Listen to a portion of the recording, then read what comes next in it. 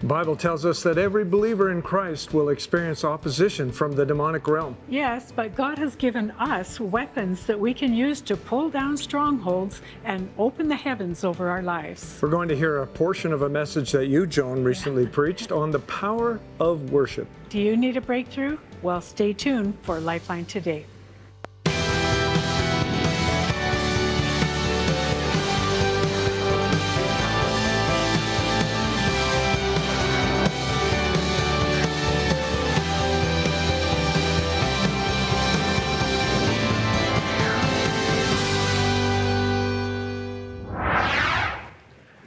Welcome to LifeLine Today. We're glad you're part of the program.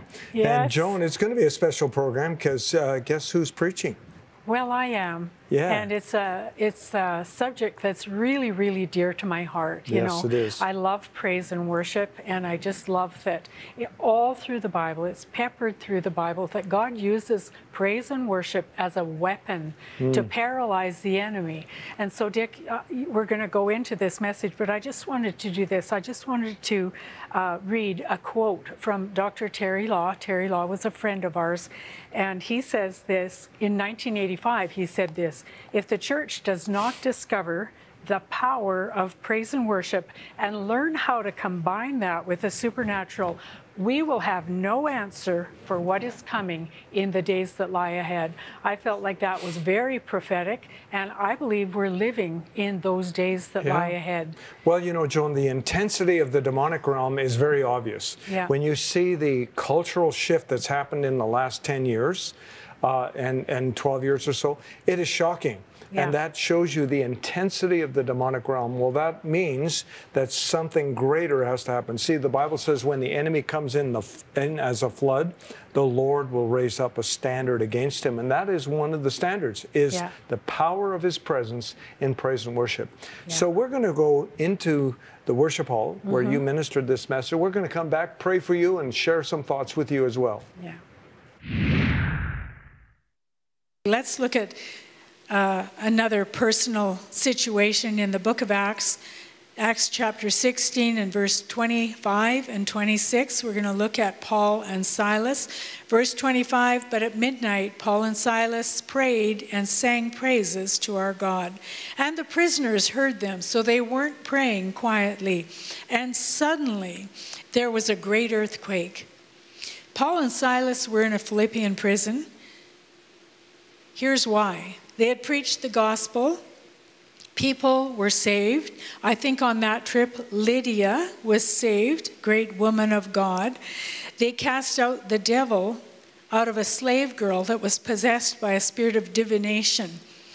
And that was their big mistake, because this woman brought her masters much money through her gift of divination and witchcraft. And so it was okay until they did that. But then at that point they were seized and beaten and thrown into prison. And they weren't thrown into the outer prison, they were thrown into the inner prison. They were put in a dungeon. Their feet were in stocks. It was a terrible place. Feet were in shackles. It was dark, it was damp, it was stinky. Their bodies were in excruciating pain, and they were sure that they were going to die. But here they said, instead of feeling sorry for themselves, they decided to launch their weapons through praise and worship loudly, because everybody in the prison heard them. And when they did, they sang praises to the Lord in the midst of their trouble and trial.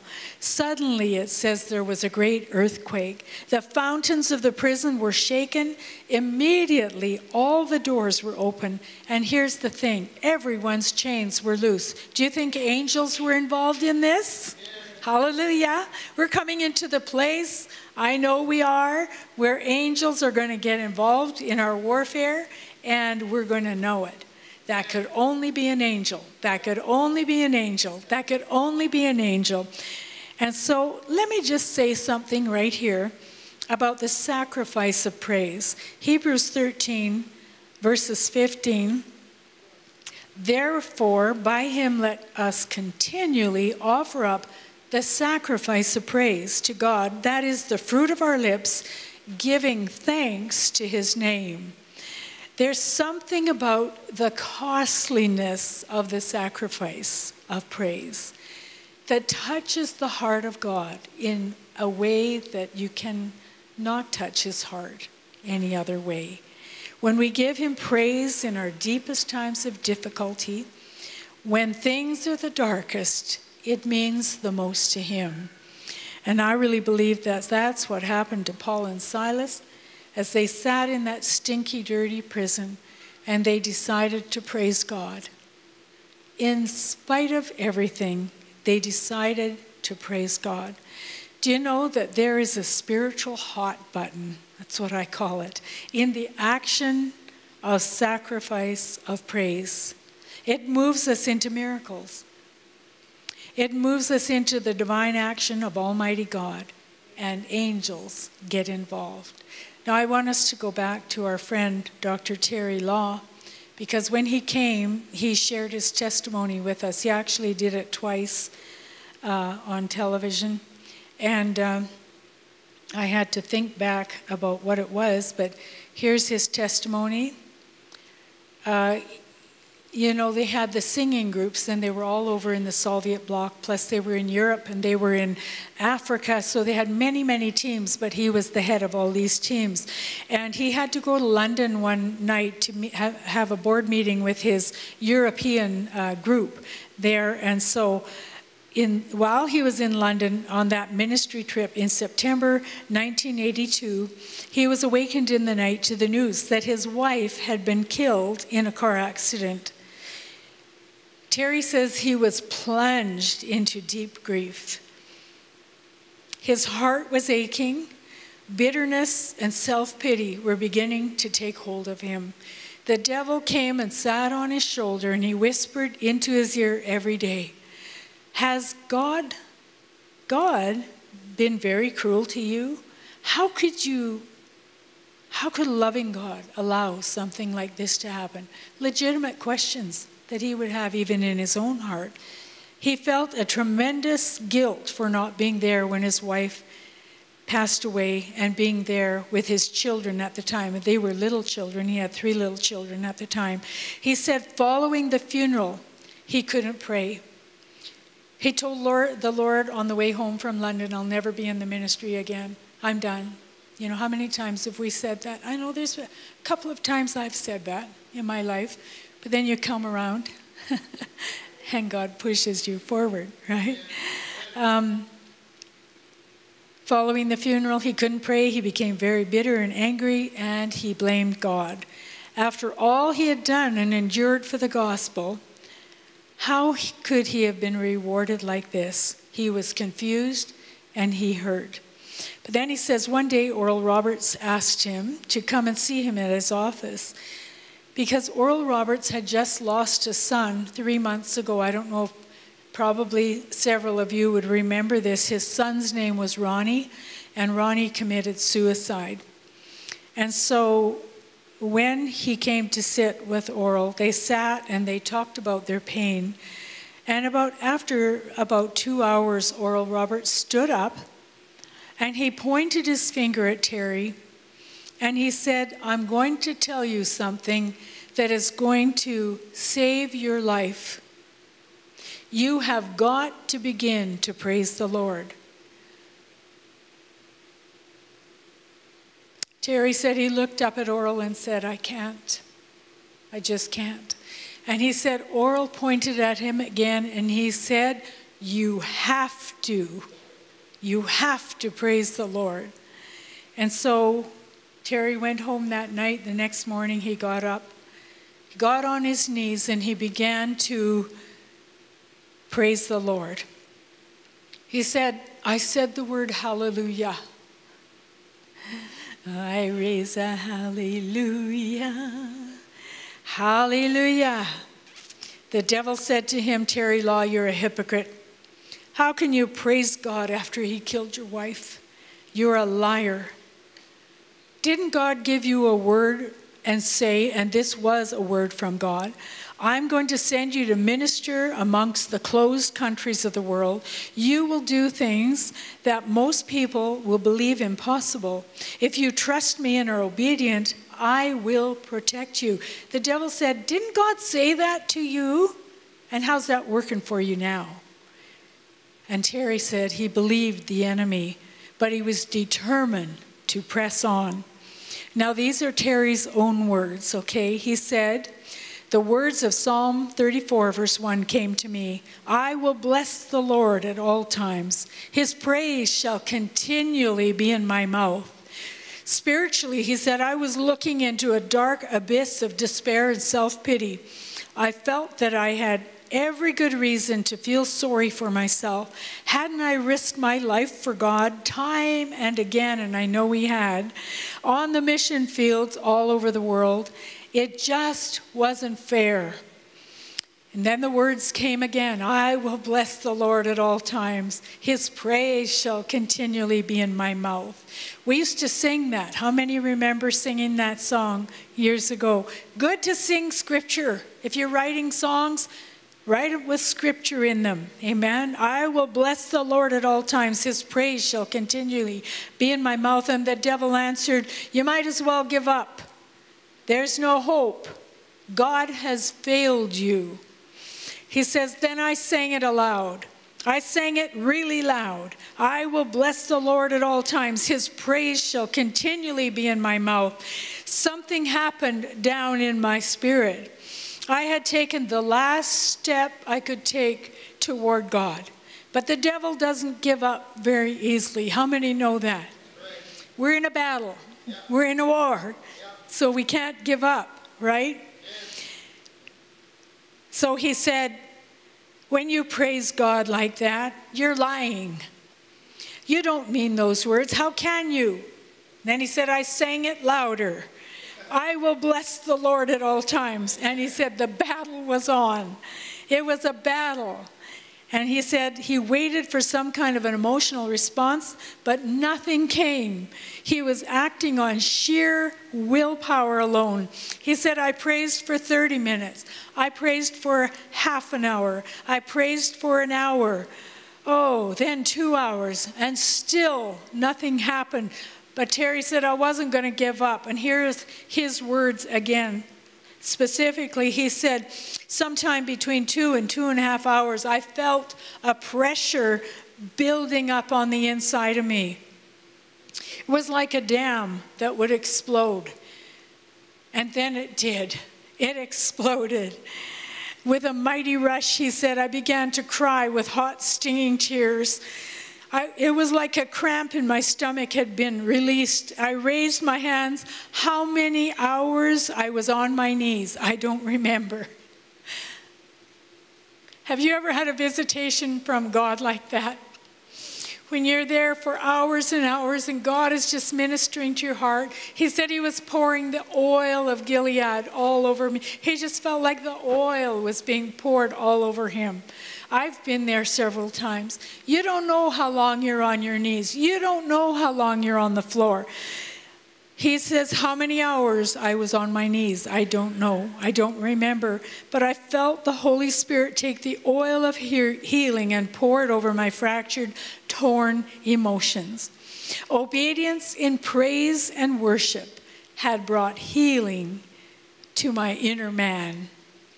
And Terry was healed that day. Do you know that I have known people that have lost a loved one and they've been going through a time of grieving.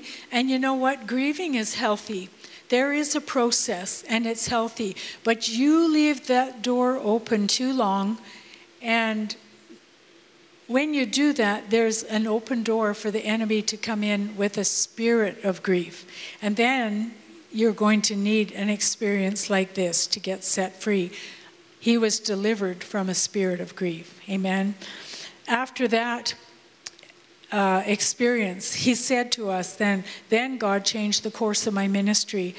God said to him, I am going to have you bring salvation and healing and deliverance to people everywhere through the message of the power of praise and worship. The word, the name, and the blood being the content of the worship. He said what he had to do was get in contact with all of his worship leaders and all of his teams all around the world and tell them that they had to pull all the worship songs, all the praise songs and all the worship songs that weren't focused on the word, the name, and the blood. And he said they were left with about 1/10 of the songs that they used to sing. But they went forward from there, worshiping God, singing only songs that had the weapons of the name, the word, and the blood in them. And so, and also after that, Terry went on, as you know, was probably the biggest ministry of his life. He went on to form World Compassion, where he would bring the gospel, but then feed the hungry people all over the world. So in the jail in Philippi, Paul practiced what he preached, didn't he? Have you ever practiced what you preach? Sometimes I practice things and I'm thinking, I don't preach that. I preach exactly the opposite. I need to practice what I preach, amen. Paul practiced what he preached. He literally pulled down strongholds by the power of sacrificial praise. He and Silas launched their weapons and the foundations of the prison were shaken. Acts 16:25, it says at midnight. Everyone say, midnight. Why does God always leave it till midnight? I don't know. Just maybe he's building character in us. I don't know. Maybe those are one of the questions we'll have when we meet Jesus. Although I don't think we'll have too many questions when we meet Jesus. I'm planning on being on my face. And nothing else will matter. Amen. But in the midst of the pain and the hurt, the darkness, the disappointment, they praised God. They launched their rockets armed with the name, the word, and the blood. The prison was shaken and they were freed. They were all freed. That is what praise and worship can do for us today. Fresh wind, fresh fire.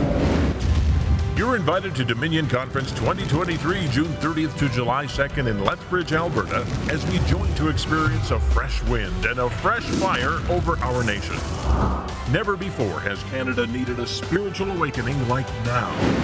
Join hosts Dick and Joan Deweert, along with special guests, prophetic revivalist Samuel Robinson, encourager and church planter Paul Judds, and evangelist Jacob Walda. Participate in high-level praise and worship with Ryan and Elissa Caldwell and special guest Melody Lesmeister.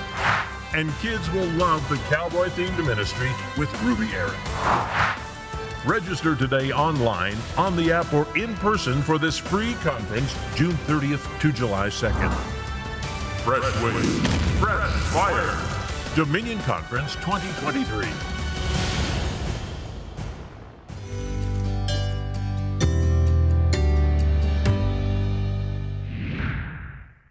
Did you know that God has given us a powerful supernatural weapon of praise? In crazy times like these, we need to keep our focus right. Praising and thanking God is one of the best ways to do it. Hebrews 13:5 says, "Through Jesus, therefore, let us continually offer to God a sacrifice of praise, the fruit of lips that openly profess His name."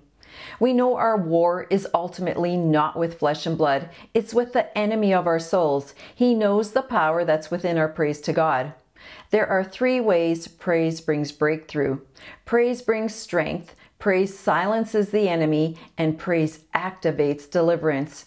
You can praise above the attacks. When you do, you are enforcing the victory of the cross that disarmed the enemy. You cut off his influence in your life and you send confusion into his camp. When your circumstances are overwhelming, praise. God fights for us when we praise. No matter what you're going through, make a point to praise. Even when all is going well, get into the habit of praising so you'll be well equipped to face whatever comes your way. If you need prayer today, call our prayer center at 403-942-0123 or email us at prayercenter@dickandjoan.com. That's a great message, Joan. And there was more to it, obviously. We just took a clip. But, you know, one of the things that stands out is that one of the most powerful things you can do is the sacrifice of praise. Yes, that's right. Now, the sacrifice of praise is exactly that. You don't feel like it. Your circumstances are horrific. Maybe things have all fallen down around you and things are falling apart. Maybe you're facing a financial crisis. Yeah. And in that scenario, you begin to lift your hands and give the sacrifice of praise. The sacrifice means it's not easy to do. Yeah. It's not like you just feel pumped. I know a lot of people, Joan, we've pastored for Years. a lot of decades. I'm not going to say how many. It's a long time. And, you know, there's people that, you know, they can yahoo and praise the Lord when all things are going good, but moments things aren't going as well. All of a sudden, you don't even see them. They stay home. They don't go to church, or they stay away. Wrong thing to do. Yeah. When you're going through your problems, when you're alone, or when you're a shut-in, or when you're going through something that's of a crisis, that's the time to lift your hands and praise the Lord, because then you let God know He's sovereign. Yes, that's over right. every situation in your life. You know what? That's exactly what Paul and Silas did when they were in the prison. And I like to say they were in the dungeon, because that was a horrid prison. It was a hole, and they were in shackles, and it was dark, and it was damp, and they were beaten, and so they were really hurting. And what did they decide to do? They said, you know what? We're going to praise our God. And something supernatural happened, I think, even that God carried their praise to the other cells so that everyone in the prison heard it. It was supernatural right from the very start. They decided in their hearts to do something supernatural, and God was right there. And, you know, big earthquake, how did that happen? It had to be, you know, God involved. All the shackles fell off, so it was more than just an earthquake. And it wasn't just their shackles that fell off. Everyone's chains fell off, it says. So, you know, I love what we're learning about praise and worship as a weapon. I think that we don't know near what we do need to know.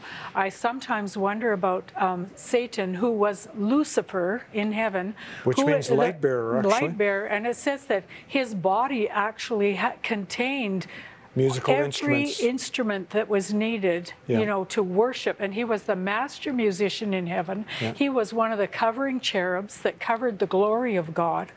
And how does he feel today when he has lost that? And we worship God. See, it was his position to be the head worshiper of God in heaven, and he lost that. But where is it now? That privilege is on God's people. When he hears us praise and worship like that, literally he is paralyzed. And you see this in different scriptures, like 2 Chronicles 20:20, when Jehoshaphat puts the worship team ahead of the army, and when they come upon the armies that they were battling against, they were all dead, because God had turned them against one another, sent ambushments. But so there's something that happens, confusion, paralyzed. The enemy is paralyzed, he's confused, and then God sends his angels to do the work. You know, the thing is that Lucifer was created for that purpose. He had to do that. It says, though, that God had given him freedom of choice, because it says one day his heart was lifted up within himself. He began to think, how beautiful I am, and it was the cause of his downfall. And his downfall was horrific, created havoc in heaven, you know, and he was cast down to the earth. He was cast out of heaven, you know, and so the battle we're in today is all about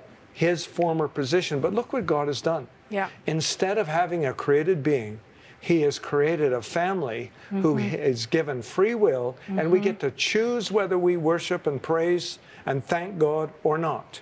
And many times we choose the sacrifice of praise, which really, really touches the heart of God. You know. Now that's the most difficult thing, because if you're going through your crisis, your trial, your difficulties right now, it's hard to lift those hands. But the Bible does say, lift up the hands that hang down. And the feeble knees, it says. And lift them up. And in that moment, your praise. Now, it may not be as glorious. You might not be dancing and across the floor, but it may not be as glorious, but it is probably more meaningful than anything else you can do. And it's probably the greatest statement of faith, because what you're saying is, no matter what I see going on in my life, you're in charge, oh God. Yes, you amen. are in charge. You know, and Dick, this whole concept works in a personal way, but it also, I believe, works in nations. And I believe that we're going to see the day where nations are literally changed in a day. Yeah. That's what the Bible says. Can a nation be born in a day? I believe they can. When God's people come together and worship Him, I believe that the spiritual atmosphere over entire nations can be changed in a day. We've seen it to a certain extent, Dick, in Canada. I believe we're going to see a lot more. So, Joan, one of the things we've seen through, well, let's talk about modern history, which I mean the last 120 years or so, great revivals. Out of every great revival comes a wave of new songs. The Welsh revival, the Pentecostal Azusa Street, but the charismatic, the Voice of Healing Days, waves of praise and worship. But probably one of the most profound started in 1967, the charismatic revival. And out of that, the whole praise and worship movement began. And remember, we did an interview with Bill and what was her name, Mirabelle, or was it? They were praise and worship leaders down at Christ for the Nations. Yes, they were. And they were the first ones to put praise and worship on a cassette tape. Yes, they were. And this was Christ for the Nations in Dallas, Texas. And they started copying them and printing them. That started the whole movement of CDs and of praise and worship, which we now have abundantly. And so something it tells you about the end of the age. So you can fill your home with that praise and worship and sing along with it. Amazing. It's just really powerful. And like I say, Dick, we know a certain amount about the power that's released during praise and worship, but we don't know nearly what we need to know. We're learning. But what God is saying to us in this day of spiritual warfare, we need to come up higher and do our warfare in the Spirit. One so of the that's things, our heart. too, Joan, lately there's been a lot more emphasis on worship, but I think that's going to shift again because it is the power of praise.